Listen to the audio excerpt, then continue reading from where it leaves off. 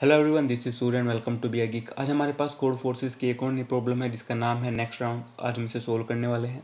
Contestants who earn a score equal to और greater than the kth place finishers score will advance to the next round as long as the contestants earn a positive score and excerpt from contest rules. A total number of n participants took part in the contest n is greater than is equals to k and you are already know their score. Calculate how many participants will advance to the next round. एक contest है जिसके अंदर N participants है और हमें सभी के score के बारे में पता है और अगले राउंड में जाने के लिए उसमें एक क्राइटेरिया है, सभी के स्कोर केथ प्लेस वाले फिनिशर से ज़्यादा होने चाहिए और हमें यही बताना है कि कितने पार्टिसिपेंट्स नेक्स्ट राउंड में जा सकते हैं। इसके बाद में इनपुट फॉर्मेट है। The first line of the input contain two integer n and k. N and k is between 50 and 1 separated by a single space. The second line contain n space separated integers a1, a2 and a3. AI is between 100 and 0, where AI is the score earned by the participant who got in the ith place. The given sequence of non-increasing, that is for all I from 1 to n minus 1, the following condition is fulfilled. AI plus 1 is always less than AI. Basically हमारे पास दो integer होंगे N and के। N हमारे number of participants है, के हमारा वो index है। अगर उस इंडेक्स पर जो वैल्यू है उससे ज़्यादा हमारी वैल्यूज़ हैं देन हमारे जितने पार्टिसिपेंट्स हैं वो नेक्स्ट राउंड में जा सकते हैं। और उसके बाद में हमारे पास जो अगले वाले एन सेपरेटेड इंटीजर्स हैं उनके अंदर हमारे पास स्कोर्स हैं उन एन पार्टिसिपेंट्स के, और जो हमारे स्कोर हैं वे हमेशा हमारे डिक्रीजिंग ऑर्डर में होंगे। इसके बाद में आउटपुट है। Output the number of participant who advance to the next round. तो हमें यही बताना है कि नेक्स्ट राउंड में कौन कौन जाएंगे। इसके बाद में दो एग्जांपल्स हैं। अगर हम इस एग्जांपल को देखें जहाँ पर 0 0 0 है तो इससे हमें पता लगता है कि अगर हमारा 0 है तो हमें वहाँ पर अपना 0 ही प्रिंट कराना है। यहाँ पर लिखा भी हुआ है in the second example nobody give a positive score, इसलिए यहाँ पर 0 है क्योंकि किसी का भी स्कोर पॉजिटिव नहीं रहा है।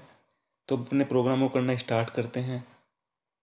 सबमिट पे जाते हैं और अपनी हेडर फाइल के साथ अपना प्रोग्राम लिखना स्टार्ट करेंगे। Hashtag include stdio.h। इसके बाद में आएगा अपना मेन फंक्शन। इसके बाद में हमें वेरिएबल डिक्लेयर करने हैं जिनकी हमें यहाँ पर नीड होने वाली है। इन टाइप में करेंगे। हमारा n आएगा, k आएगा, एक हमारा एरे होगा जिसके अंदर अपने वैल्यूज़ को स्टोर कराएंगे।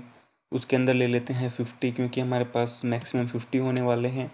और एक हमारे नेक्स्ट के लिए जो हमारे नेक्स्ट राउंड में जाएंगे नेक्स्ट, उसके अंदर हम लेंगे वैल्यू 0 और लूपिंग करने के लिए हम आई ले लेते हैं।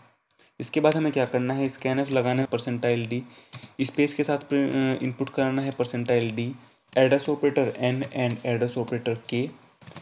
वैल्यूज़ को स्कैन कराने के बाद हमें फॉर लूप लगानी है और अब की बार हमें अपना एरे स्कैन कराना है। जो हमारे पार्टिसिपेंट्स की स्कोर है उनको स्कैन कराना है। आई को 0 पे इनिशियलाइज करेंगे। आई की वैल्यू होगी हमारी less than N and I को हमें इंक्रीमेंट करा देना है। स्कैनफ लगाएंगे percentile D and address operator array के ith इंडेक्स में हम अपनी वैल्यू डाल देंगे। इसके बाद में क्या करना है, हमें फॉर लूप लगानी है। आई को 0 पे इनिशियलाइज करना है। आई की वैल्यू होगी हमारी less than N and I को हमें इंक्रीमेंट कराना है। इसके बाद जो हमारा वर्क है वो स्टार्ट हो जाता है। अब हमें अपने एक एक पार्टिसिपेंट का स्कोर चेक करना है और हमें देखना है कि वो नेक्स्ट राउंड में जा पाता है या नहीं जा पाता है। इसके लिए इफ़ कंडीशन लगाएंगे। इफ़ एरे का ith एलिमेंट अगर greater than is equals to है एरे के -1 के लिए, वहाँ पर के बताया गया है क्योंकि हमारी वहाँ पर के की वैल्यू 1 से स्टार्ट हुई थी और हमने यहाँ पर एरे के अंदर इंडेक्स लिया है 0 से, तो इसलिए हम इसे k-1 करेंगे। इसके बाद में हमें क्या करना है, एक और कंडीशन लगानी है एंड ऑपरेटर के साथ। अगर हमारे एरे का ith एलिमेंट ग्रेटर देन है 0 से तभी वो हमारा नेक्स्ट राउंड में जा पाएगा। अगर वो 0 है तो नेक्स्ट राउंड में नहीं जा पाएगा। अगर वो नेक्स्ट राउंड में जाता है देन हमें क्या करना है, नेक्स्ट वाले को अपना इंक्रीमेंट करा देना है। इसके बाद जो हमारा वर्क है वो कंप्लीट हो जाएगा और हमें प्रिंट करा देना है लास्ट में अपना नेक्स्ट की वैल्यू को परसेंटाइल डी NEXT और रिटर्न करा देना है यहाँ से 0 को। यहाँ पर एक छोटी सी मिस्टेक है, यहाँ पर आना है कोमा। और जो हमारा प्रोग्राम है वो कंप्लीट हो चुका है। अपने प्रोग्राम को सबमिट कराते हैं। अगर आपको वीडियो चलेगी तो आप वीडियो को लाइक कर सकते हैं, चैनल को सब्सक्राइब कर सकते हैं। अगर आपको ऐसी वीडियो देखनी है तो आई बटन में लिंक है। अगर आपको इस प्रोग्राम का फोटो देखना है तो इंस्टाग्राम अकाउंट पे आके देख सकते हैं। अगर आपकी कोई क्वेरी है तो नीचे कमेंट कर सकते हैं और मेरे को इंस्टाग्राम पर भी DM कर सकते हैं। और जो हमारा प्रोग्राम है वो सबमिट हो चुका है। मिलते हैं नेक्स्ट वीडियो के साथ। Thank you and bye bye.